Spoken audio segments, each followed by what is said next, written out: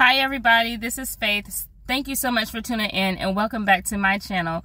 In 2021, the Lord gave me a 3-part dream about Tabitha Brown. The first part was that her husband Chance was going to leave his career and he was going to branch off and start doing his own thing and even have a YouTube channel, and she was going to help him to get it off the ground. He would be interviewed by different celebrities, and I saw that he would even start talking about his father, which was strange to me because his mom, he was raised by a single mom, but that was the first part of the dream. In that first part, I started seeing what the Lord was doing, and he was exposing Tabitha Brown, and he was saying that she knows what she's doing. She's, whenever she says God, it's a general term, and it's anybody could say God, but which God is she talking about? Because it wasn't him. It wasn't the God of Abraham, Isaac, and Jacob, but it was the God of this world. And so he quoted to me James 4:4, that to be friends with the world is enmity to the Lord. Then the second part of the dream was her in the bathroom. She tells her testimony about how she was in the bathroom and how she submitted her life to God. Like, she said yes to the Lord and surrendered to him for him to have his way in her life. But God was showing me, based off of that, I could see the bathroom was all dark in the bathroom. There was no light. So God was showing that this was not him. This was a God of darkness, the God of this world, because in God, we talk about the Father, Son, the Holy Spirit, God, that God of Jesus, that in him is light and there is no darkness. So that was not him that she was saying yes to. And then the third part of the dream ended with her being in a trunk of a vintage old faded white car with rust spots on it. And she was looking in the trunk and she didn't want nobody to see what was in that trunk at all.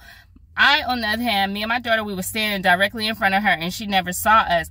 But what it was is that the Lord revealed to me that also I remember from looking at her, from following her, when I did about 4 years ago, she did a video, and I believe that it was a Fridays with Tab and Chance was going to work, and her mother-in-law was going with her to go see a psychic that came from New Jersey, and that stood out to me as well. So could it be that the powers that she get is really coming from the demonic realm, because she sees little signs from her mom who is dead, but the Bible says that when people die, they don't know anything.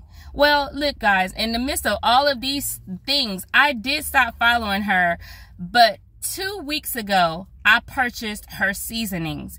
I thought just maybe I missed it, because after all, I have a life coach who follows her and stuff like that, and then people that I look up to, they respect her, and I just thought maybe I missed it. So I bought those seasonings, and this is what happened. Sunday, when I was watching G. Craig Lewis, but at the same time I was cooking dinner, I took those seasonings out of the cabinet and I began to use them in my food. And then I heard the Holy Spirit say, throw them away. Well, I didn't. I didn't. I thought it was just me, and I thought maybe it was just a hunch. So then I went ahead and I continued to use them. And then I heard the Holy Spirit say, again, he said, she's a witch. And I thought, well, God, I was praying in my heart. I said, well, God, if this is really you and it's not me, will you please give me confirmation? And like I said, I was listening to G. Craig Lewis, and it was his latest teaching, and it was the one about Easter. And no sooner did I say, give me confirmation, it was just like 2 minutes later, I heard G. Craig Lewis say this. And so we ain't no vegans. Well, let me tell you this. See, somebody, what? Yeah, you're not a vegan if you're a Christian. You can be vegetarian, but the term vegan is wicked. So look at somebody, say, quit calling yourself that. That comes from witch. See, the witches believe you can't eat anything with a face because everything with a face is sacred. Look at God. He showed up right on time, right at the moment that I needed it. So please believe those seasonings were thrown away. Then that led me to go back to my dream journals and to pull out this dream. And that's why I was able to read this dream and actually repent to God for being disobedient. According to the word of God, Whenever anybody in this world dies, they have no more inheritance. For the living know they will die, but the dead do not know anything, nor have they any longer a reward, for their memory is forgotten. Indeed, their love, their hate, and their zeal have already perished, and they will no longer have a share in all that is done under the sun. Okay, so you see that? When someone dies, they have no more inheritance with this earth.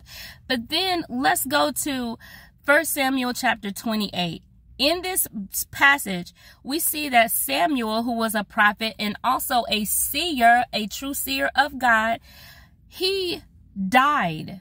Well, when Saul was praying, he couldn't get a word from God. God wouldn't talk to him. So he went to a witch or a medium. Now Samuel was dead, and all Israel had lamented him and buried him in Ramah, his own city. And Samuel had removed from the land those who were mediums and spiritists. When Saul inquired of the Lord did not answer him, either by dream or by Urim or by prophets.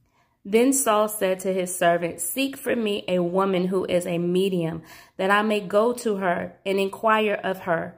And his servant said to him, "Behold, there is a woman who is a medium at Endor." Then Saul disguised himself by putting on other clothes and went, he and 2 men with him, and they came to the woman by night. And he said, "Conjure up for me, please, and bring up for me whom I shall name to you." The bottom line is, I was disobedient. I knew what God told me way back in 2021, but I still chose to follow the crowd. But just remember, the Bible is clear. Wide is the road that leads to destruction, and narrow is the way that leads to God.